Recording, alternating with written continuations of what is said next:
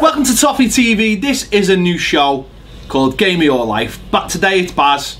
He has picked Pro Evolution 4 from 2004. We're playing Everton versus Everton. We've picked our sides. My side is Nigel Martin, Stubbs, Yobo, Tony Hibbert, Naismith, Carsley, Gravison, McFadden, Osman, Cale and Ferguson in a 4-5-1. Baz, what have you gone with? I've gone 4-4-2. I've gone Nigel Martin in goal, Stubbs and Yobo at the heart of the defence, Steve Watson at right back, Sandro Pistoni at left back, Carsley and Gravison, the Bruise Brothers, they weren't the Bruise Brothers, I'm calling them that, in the middle of the park. And this is where it goes a bit wacky. I've got Marcus Bent on the right because he was fast. I've got Alex Nyarko on the left just for sheer fun. Just fun. And I've got Cale and Duncan Ferguson up front, the real Bruise Now this Brothers. is Pro Evo, so names and numbers are not necessarily right. Cale's number 8, I don't understand that. But who knows? Who knows? So come on, ready to go. We're ready. Triangle it off. Come on. Exit that bad boy. Let's go. Let's do this. Number 1, why this game? Why this game? This was the season we qualified for the Champions League, so it's got good memories for me anyway. This was when I felt as though Pro Evo went up a notch, building towards its halcyon Pro Evo 6, which was this was like but this was the build up to it. So this is the season we qualified for the Champions League, 4th place finish. Other things happened that season I can't quite remember. We beat Liverpool, Carsley, the iconic Cale picture, and all of that. You know, there's black spots. There's dark spots as well. Don't get me wrong, like. But well, just look at the squares on the pitch. How fast is this? This is what I mean. This is zippy football, mate. This is zippy, innit? Okay, that was great. So I mean, this is the season we finished 4th. I mean, what can you remember from this season? What? I mean, it's not that long ago, even though it feels an age ago.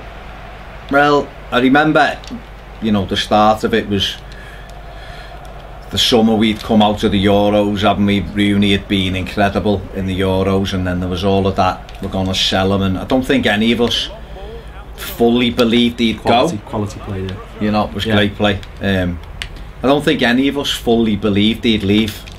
You know, once a blue, always a blue, and all that. You know, but we knew things were going on. I was working at the club at the time, so knew that things were going on, the money was tight and everything else, but I still hoped that he'd stay. But going in, you know, remember, obviously, I remember when we bought Tim Cale, and a lot of people were Yobo there, leave him on Dunk. As if Dunk could ever ride round like that. No. He'd never leave on a stretcher like that either. And when we bought Cale, I know a lot of people were underwhelmed by it.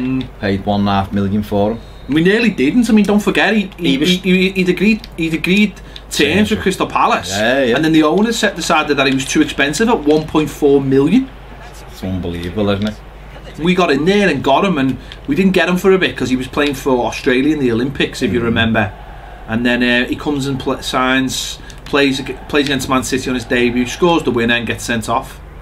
Well, what's mad, I'm just actually reading Legacy now, which is his book, and in the forward, David Moyes does the forward and says, I remember the day I decided to sign Tim Cale. It was 2002 May, and I was thinking, it wasn't, we bought him in 2004. He goes on about going to watch him against Birmingham in the playoff, and him and Bill driving back and then getting him in his office, and I was thinking, it just doesn't flow, David. I don't think it was 2002 at all. But he came in, and that goal at City, I mean, the fact he sent him off, he just literally pulled his top over his head. He didn't even take his top off. That was a massive win for us. You know, that header past, was it David James in goal, I think it was. Great cross by Everton, a great header. And he went on to prove that, he went on to score a lot of goals at Manchester City for us. But his attitude and his work rate. The big thing about Tim Cale, that was a bad challenge, by the way. The big thing about Tim Cale was he'd always pop up in the big games. He was a big game player for us, and we miss him. You know, we miss that character. Well, I mean, I remember when he got one down at Portsmouth as well, didn't he? No. And he just kept on popping up with these winning goals. It was just unbelievable that we paid buttons for a player, and he was so lethal, and everyone hated him, which was great. The other thing about this season as well, it got off to a terrible start. Arsenal bounced us 4-1 in the opening day. You know, and it was a real, people were thinking, oh God, here we go. And then I went the week later to Crystal Palace. Yeah. We played them and Marcus Ben scored. And I remember him getting put through and he slid it under the keeper. Yeah. It was dead fast and I thought, oh my God, we've got a striker who's quick and can finish. Yeah, he only scored another 4 after that. But Gravison scored an absolute worldie down there that day. But only give one to him though, didn't he? I think as well. That was the penalty, wasn't it? He took out. We were getting beat 1-0 and he took, I think it was Campbell or was it Bent? He took someone out ridiculously and Graver scored the pen and then scored a lovely curler one and then Bent wrapped it up. And you know, we just picked it up from there because that was a day. If you remember, I was in London, my sister-in-law was down there and I came home from Palace and I got the paper the next day and that was the whole Fortress Fund deal was there. And what was his name? Christopher Samuelson. Yeah, but he was the Russian thing he was made up with. Bill was living the dream with. Someone will know. But yeah, him, and it was all in the paper that the Russians are coming was the headline in one of the papers I got, and Everton are getting taken over by Steve Watson there. It's getting taken over by Steve Watson? Steve Watson and his consortium, yeah. And then all the money was coming in and we were going to be buying this, that and the other. And we know how that worked out. Rooney was sold a week later and off we went. But no, this was also the run we went on with the 1-0. You know, we won 6 games on the run and won it. You know, we were on a great little run. Yeah. Well, I remember being at Old Trafford on deadline day, I think it was, and we drew 0-0, didn't we, with them? Yeah. And I was in there. I remember, like we had all sort of resigned ourselves to that Rooney was going. But then there's rumours he was going to Chelsea, so we were like making songs up that he was going to Chelsea and all kinds.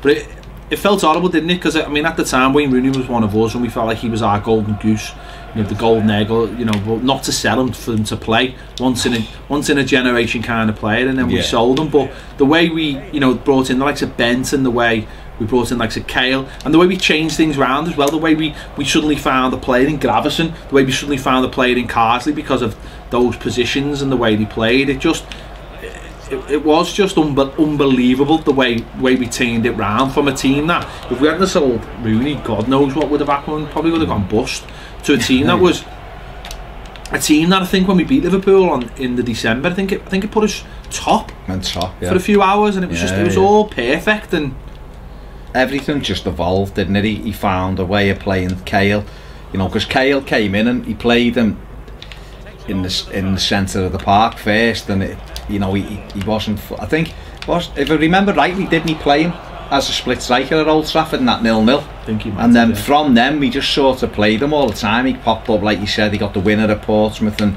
he just started going into those areas. You know, arriving late, scoring important goals. And Gravison and Carsley were dunk.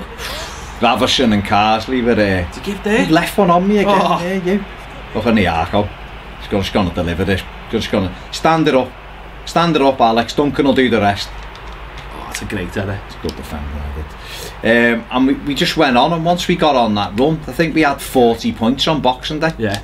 Which was incredible. You know, we only took another 21 between Boxing Day and the end of the season, but up until Boxing Day, we were fantastic, you know. And then I think we went down to Spurs and got spanked 5-2. Yeah, we did, yeah. Dean Marnie. Bloody Dean Marnie. Still haunting us. Yeah, we had a little bit of a dodgy spell over Christmas, didn't we? Lost to Charlton as well, didn't we? Duncan come on and got sent off about 3 minutes later. Talking about the big man, Oh! It's a chance.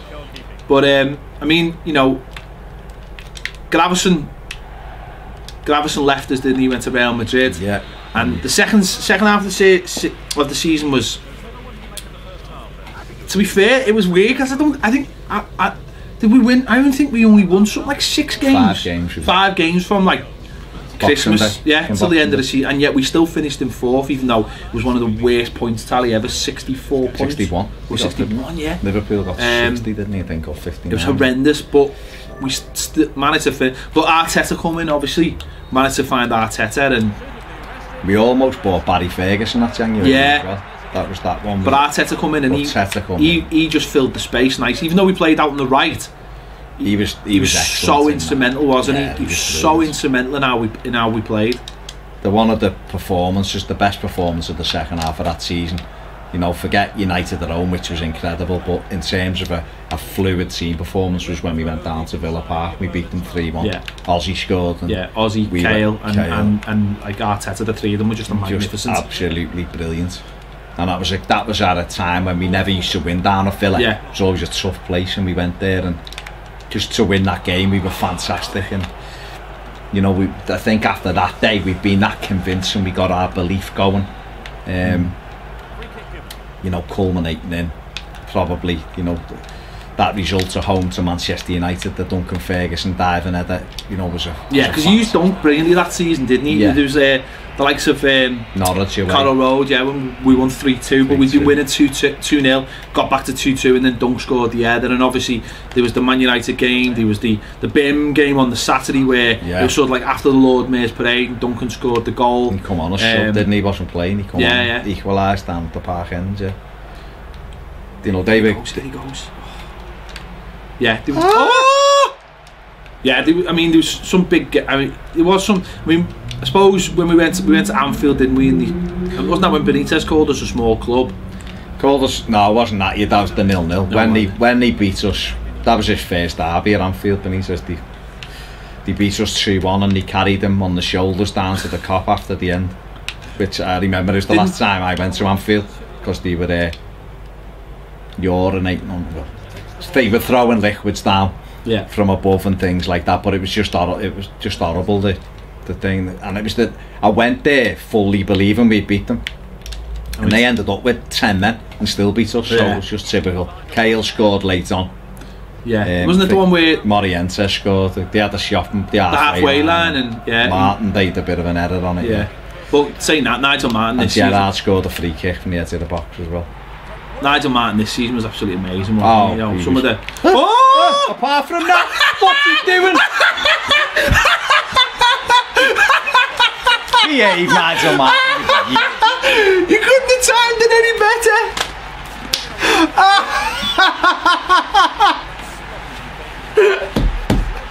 Yes, big dunk. Only just realised this is Highbury as well, isn't it? It is. That's amazing. Oh my god, the timing was perfection. But Nigel Martin was amazing this season, wasn't he? And when you think about like how ragtag this squad was, you know, Nigel Martin bringing him in when he was 37, and you know, he was on the bench for his first game then until Richard Wright got the injury and never got back in the side. And you know, you had players like Carsley who had this tag of being a relegation fodder player, and it was just a mad mix, wasn't it? Yeah, it was just that. It was just a case of getting a way of playing and everyone sticking, knowing the jobs. But what this team had was they had a great team spirit. They had great hunger. It was literally a case of, you know, it was greater than the sum of all its parts and all that. It was a well-oiled It was a big machine. chance for those players, though, wasn't it? Because they were ragtag. They were the likes of Kale, who probably thought this was my big chance to be at it. I mean, let's be honest, he got knocked back by Crystal Palace and he ends up at Everton. And he would have known the size of Everton compared to Crystal Palace, but he took the chance with both hands. Arteta, someone who'd been, you know, was at Sociedad and there was all kinds of issues with him. He took the chance. Carsley took the chance once he was like playing in that holding role. Nigel Martin, it was his last big chance in football. You know, these players grasped, and you had the young players like Osman and Hibbert who you know, took their chance. Stubbs, who was, you know, lifelong Evertonian. Ferguson Ferguson was just getting. This was actually one of the first times in Ferguson's Everton career where he was injury free. And there's a chance! Oh, what a save by Nigel! The real Nigel Martin! I've got the black one. I've got Jimmy Martin. I'm just going to make a little change. Look at you, mate, subs. It was a case of players, you know, like we had Davy Weir stepped up. You know, players when you look through, Kilban that year was excellent for us. You know, he'd come in on deadline day, hadn't he? That was the players who come in and Bent. not that like he's been in before, sorry, but even Kilban like, got back in and really. But even like Bent, you know, Bent was never going to have another opportunity to play for an Everton. No matter where we were or what we were doing at the time, we were still, compared to the teams he'd played for, we were a massive. Oh! David Moyes, yes! Set piece. It's Gravison. Would never had anything in his life. Captain Gravison. He's now in Vegas giving loads. Yeah, he's in Vegas. But he's just levelled up for me here with a header. That was an amazing header. Nyarko, you see, that's what Nyarko never brings make to the subs party. on corners. No, your own fault, mate. But Nyarko, that's what he brings to the party. Pinpoint delivery. Oh, look at that! Mean, that's textbook. Textbook. You can't do any better than that. Yeah, there you go. And I don't know how to restart just it. Press triangle or start. It's just start. Which you do. And I remember the Newcastle game. I mean, the Newcastle game, Liverpool were playing Arsenal on the Sunday. We were playing Newcastle. Basically 3 points was all we needed, and we got them. Kale with the infamous, you know. That was it. That was it. We were there. Yeah. But even though it was there and the goal difference was nuts, I couldn't even celebrate that night. It was horrible because I just knew there'd be some kind of like. To be something, and even though we still had 2 games to do it, didn't we? Yeah, you know, that was the thing. Yeah, but less said about those games, the better. Well, we know the Arsenal game they got because they built on the piss. Well, yeah, but I remember Liverpool played Arsenal the next day. Yeah. Arsenal beat them. That's when we knew. We went to Arsenal on the Tuesday. They'd all been on the aisle because they were actually. Oh, Timmy Cahill! Oh yes, a typical Tim Cahill header. Have a bit of that. Where's the defending? Useless. Get in! Typical Everton. Stop the bloody cross. Oh, tremendous. God's sakes. Look at the space. Boom! To be fair, it's textbook Cahill. Who's heading this? Ferguson. Why is he on his own? Cahill. No one scores from that angle. Tim Cahill does. So they went to Arsenal. They were all drunk because they'd been out on the Sunday. Because Moyes, I remember that Moyes actually rung all the players and told them to get into town for a certain time. It was actually like a club. It was like a club dictated thing that they all had to go out. So on the Tuesday we get beat 7-0, which was ridiculous. And then we went to Bolton and got beat 3-2. And the sad thing with the Bolton game is Cahill scored an overhead kick, which you never see, and they never even included it on the DVD. The end of season DVD. It was an amazing overhead kick, but you never see it. I think Carsley scored. The big thing for that was Carsley got injured off, and that's where he missed the whole of the next season, pretty much. And we missed them in Carsley. We missed them in the Champions League. But of course, we get 4th, and then all the rumours start. Then Liverpool win the Champions League, of course, and then all the rumours start. Only 4 teams in. Liverpool, you know, they're going to let Liverpool in and not us in, and I don't know whether that uncertainty caught the club, but they didn't go and get the players they should have, and we ended up. Well, all over the place. That's a story for a different day. But this was a good season, a great season. Finishing 4th, some great days. And it's not a bad game, to be fair, considering it's a bit fast and loose. It is fast. It's a bit fast and loose, but I'm enjoying winning. Yeah, I mean, I can't believe I've lost the game to it, in all honesty. But if I'm gonna lose, I don't mind losing to a Timmy Cahill header. To be fair, like still time. Cahile's in there. Though Duncan can pick him out. Who's in there? Oh no, Cahill should have been in there. Here he is. Oh, Gravison sweeps it up. That's the game. This has been Baz's game of your life. I hope you like this feature. We're gonna continue it. We're gonna get as many guests in as we can, and as many high profile guests as we can. Maybe even some Everton players one day will come in and grace us, seeing some ex-Everton players. Thanks for watching. It's a victory for me. It's a defeat for Baz on his game. We'll see you later on Toffee TV.